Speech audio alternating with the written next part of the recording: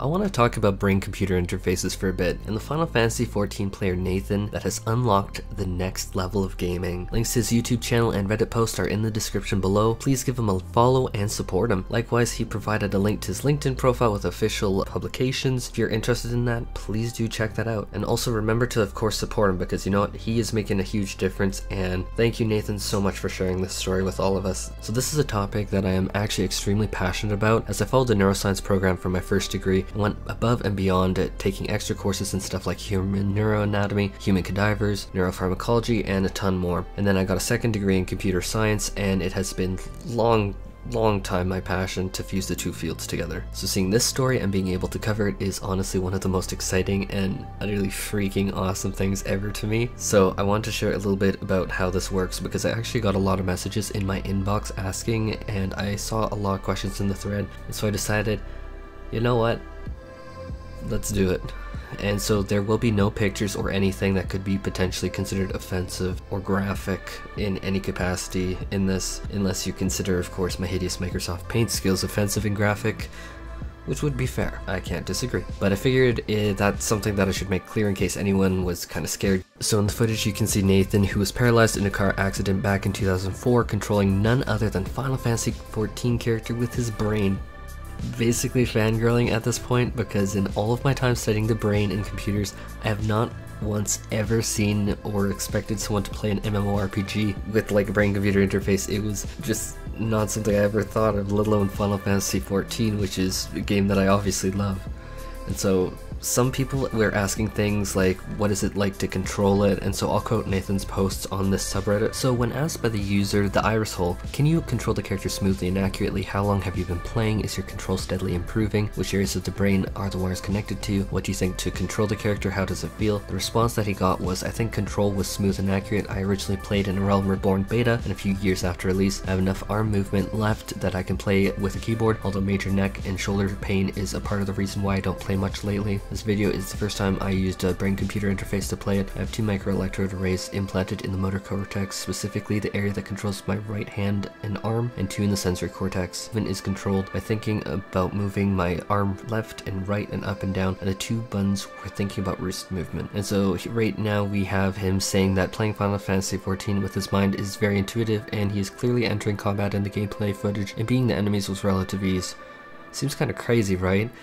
Well, let's shed some light on how this all works. So a disclaimer is that there are going to be some details like glial cells, neuropeptides, and neuroplasticity that I'm going to completely ignore here, because that might be far too in-depth for this video and way out of scope on people just trying to get a grasp on what's going on. So if you hear those terms come up elsewhere, then yeah, those are extremely important things, but they are really not in scope for the fundamentals. And so fundamentally, we need to start by looking at the most basic building block of the nervous system for a discussion on how Nathan is controlling his Final Fantasy XIV character, the neuron. And you might be like, whoa, we're starting really low level, but it'll make sense when it all comes together why this is so important. So the neuron is a cell type that can simply receive and transmit information. Based on the information a group of neurons transmit and receive, they result in various actions being taken.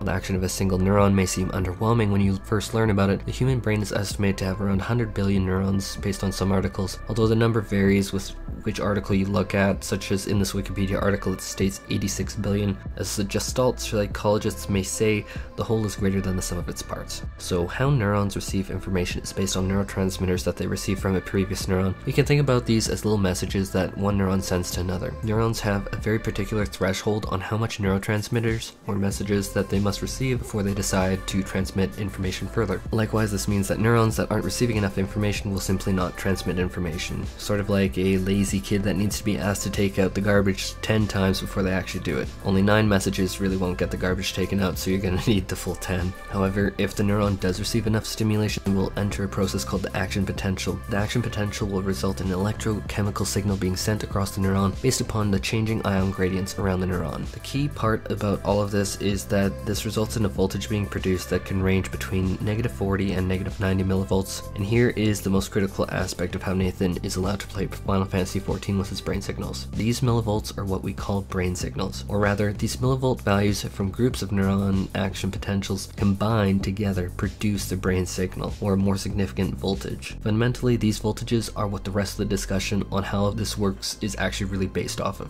So now that we've covered individual neurons, it's going to be very critical that we talk about the larger structure of the brain's anatomy. As I said earlier, the brain is based around billions of neurons communicating with one another, but the brain is a highly structured piece of biological machinery. It follows for the most part, of course, there are exceptions with neuroplasticity, brain trauma, and a whole host of other things, that the brain will have particular functions located at particular places of the brain. In many ways, this makes the neural anatomy functional neural anatomy because the function is going to be tied to relatively particular locations on the brain. Fortunately for us, and for the basis of how Nathan is playing Final Fantasy XIV, our concerns are on the external surface of the brain and not deeper. Of particular interest to us is on the brain surface is something called the motor cortex. Or of particular interest on that motor cortex is the primary motor cortex. Located on the primary motor cortex is something called the motor homunculus, and that's basically a mapped representation of your body's muscle functions to the brain. Likewise, if you move an arm or a leg, different parts of the primary motor cortex will have electrical activity. This is all based around the location of the electrical activity. Basically, that is the underpinning for how all of this is going to work. And so where on that motor homunculus has electrical activity can then be used to determine what part of the body is being moved. So to quote Nathan,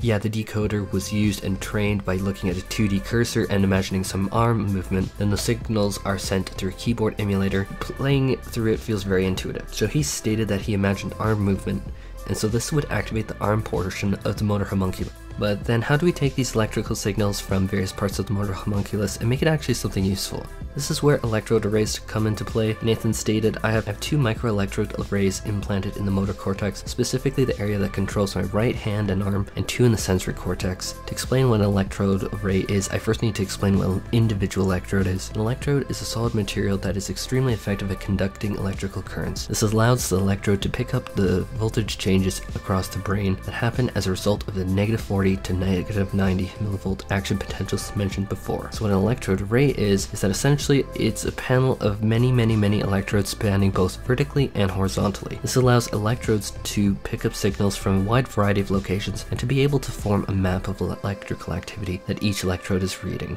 Ultimately, at the core of this idea is taking a map of the electrical activity that the brain produces and capturing it for further processing. So to sum this up, before we start talking about software and hardware, Nathan said, movement is controlled by thinking about moving my arm left, right, and up and down, and the 2 buttons were about thinking about wrist movement. So these movements being imagined generate electrical activity on the surface of the brain that is then captured by electrodes and sent off to a computer. So now that comes to the question about what about processing the signal? Does the hardware on the person need to actually be customized to fit that particular person? Ultimately, this is where the software starts to take a bigger role, because the nitty-gritty of turning that map of electrical signals into an end result, it has complications. So while I did say that the brain generally does tend to follow a set of rules, they're also highly flexible within themselves. One person's motor homunculus can look dramatically different from another person's, and this can be based off of things such as brain injury, trauma, or even potential overuse of a muscle group as seen with focal dystonia, which can result in involuntary muscle contractions and other issues. For the most part, these are neuroplasticity concerns, but regardless, because it is something that just affects people in general, it's going to impact any form of recording them. So when we capture electrical signals based on a map, then send it to a computer, it can all be unique. While there are a wide variety of software techniques employed to change a signal to a particular action, they generally follow this basic guideline. You want to map a particular set of electrical activity onto a particular action. So just for a contrived example on the screen, let's take a matrix that is 3x3 in size. We can see that it has certain numbers located on each quadrant. Let's pretend that this is the electrical signal that we're going to be getting from each of the electrodes. We want to map this particular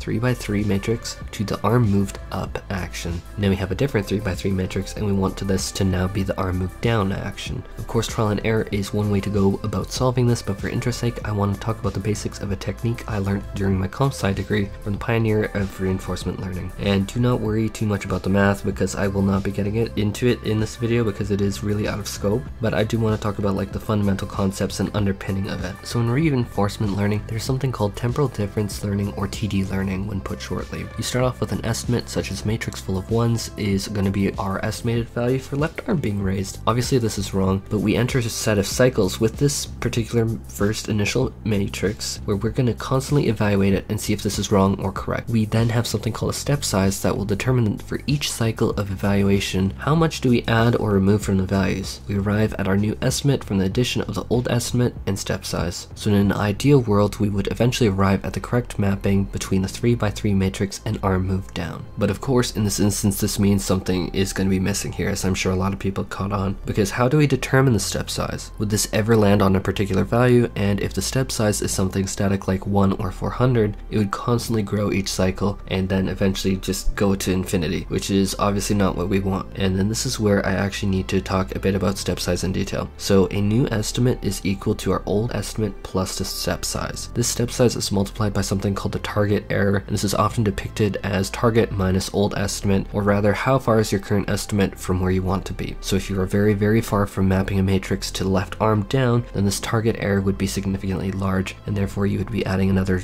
step size value to the current estimate to get the new estimate. But as you get closer and closer, this value becomes smaller and smaller and smaller until it eventually reaches 0 in an ideal but probably not realistic world. But a deeper discussion on rewards, Sarsa, Q learning, targets, step sizes, and the rest is very out of scope for this. But based around this, you can see that one potential approach is that essentially we're going to be using the step size, and we're going to be inching all of these electrical readings to whatever the mapping is supposed to be, and be like, okay, this means left arm down, this means right arm up, this means right wrist is going up, this means that we're going to have pronation or supination with the wrist. I'm not really sure what movement they mapped, but either way they mapped one of those movements to it. And then finally, now that we know the action, the next step is extremely easy, and we basically map that action, and we're like, left arm up means that you hit the W key. As Nathan stated, movement is controlled by thinking about moving my arm left and right and up and down, and the two buttons were thinking about wrist movement.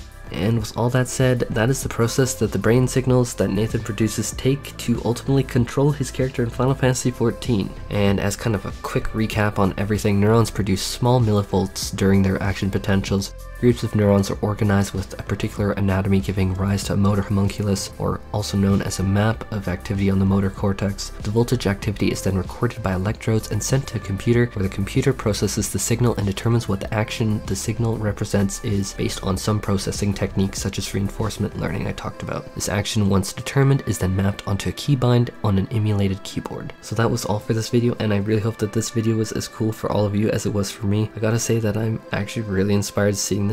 And anyhow, if you appreciated this video and want to support me, any likes, comments, or subscribes would be super incredibly appreciated. But please do not forget to support Nathan, because he's the one that shared this awesomely amazing story, and so please send some love his way. Well, thank you all so much for watching. Take care.